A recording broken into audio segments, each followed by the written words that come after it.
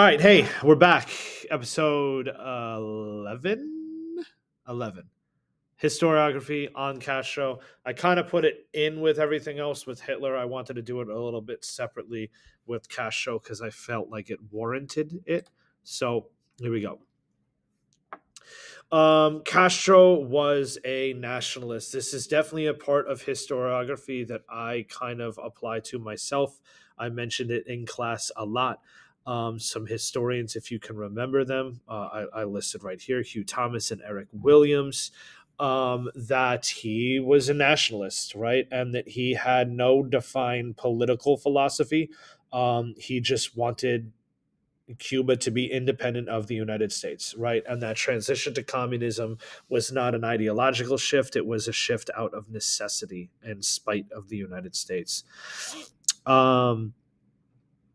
Another school is that Castro was a traditionalist, right? And this one is going to say that he's a populist leader that had a real true passion for his country and that he thought that his passion and leadership could elevate his country and that his speeches and rhetoric were not ideological ones. They weren't philosophical. They were rally cries to try and motivate his people forward. It was all Che. This is another one that I kind of unfortunately think that I prescribe to, not just to, not to sway you guys a lot, but I think that this one works very well with the fact that he was a nationalist, that Che is really the mind behind the revolution, right? He's the one who gave Castro his ideology. He's the one who organized what was a very unorganized movement after the failure of Moncada Barracks and organized it into the M26-7 movement. He's going to figure out how to incorporate religious practices in a non-religious system to appease the Cuban people. So it was all Che.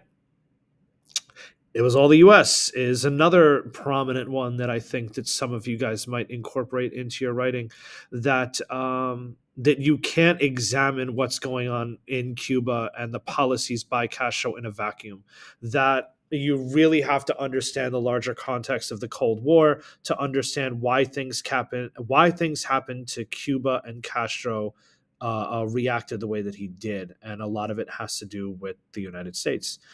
Lastly, was Castro was a communist, and this goes a little bit against the grain of some of the stuff that I said in class.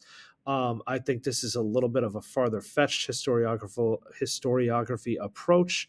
And I gave you kind of the three historians and how they break down that idea. One said that Castro's communism was purposefully hidden so that he didn't take sides early on in the revolution, right? If Castro was a communist early on, the United States probably would have intervened quicker and more than they did, and he might have never come to power, right? So that is legit. He transitioned to communism out of necessity to get more support from the Soviet Union. Another one. And lastly, he fell into communism once he saw how bad and how vast some of the problems in Cuba were, and communism was the best way to tackle some of those issues. So there are a couple of schools of history that you could bring into Fidel Castro.